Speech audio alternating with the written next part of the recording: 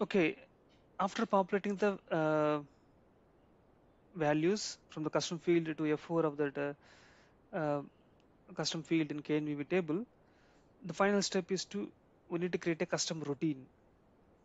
It's not advisable or suggestible to do the changes directly in standard routine. If we want to do it, then we should get the access key. But anyways, we can go with the custom routine, copy control routine that can be created in a VOFM transaction code.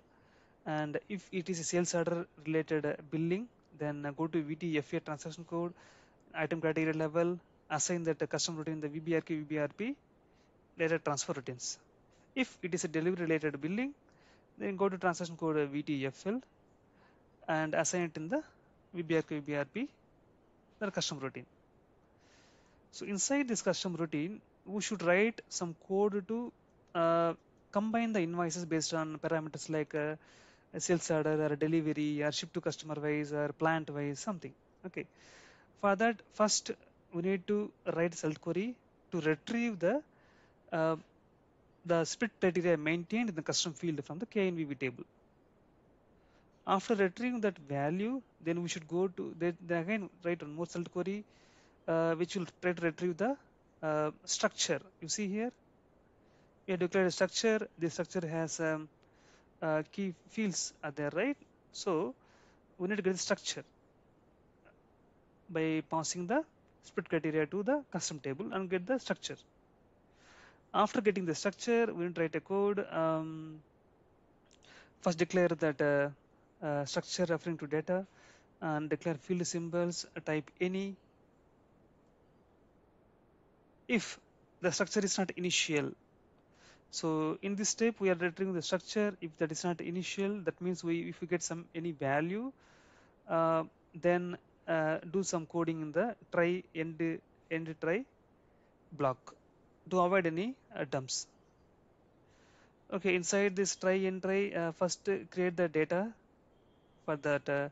Create the data structure type is that's LSZUKR, what we have retrieved in this structure from this second select query. After that, derefer to that field symbol struc.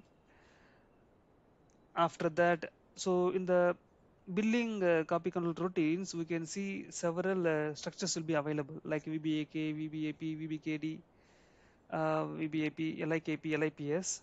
So what are we going to do? We are trying to pass all standard values to this structure.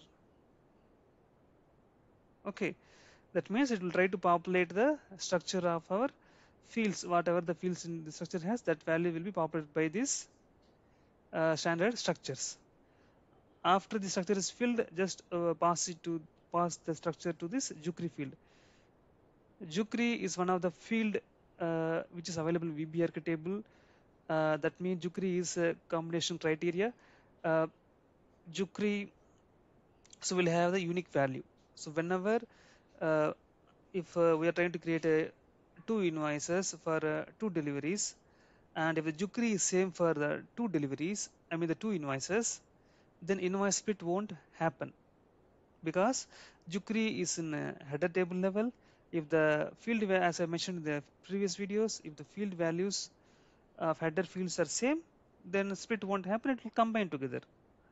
So because of the reason, the structure value is finally populating to this Jukri field. So this is how we should combine multiple sales orders or deliveries to one invoice based on this I mentioned based on as I mentioned these steps that we need to follow.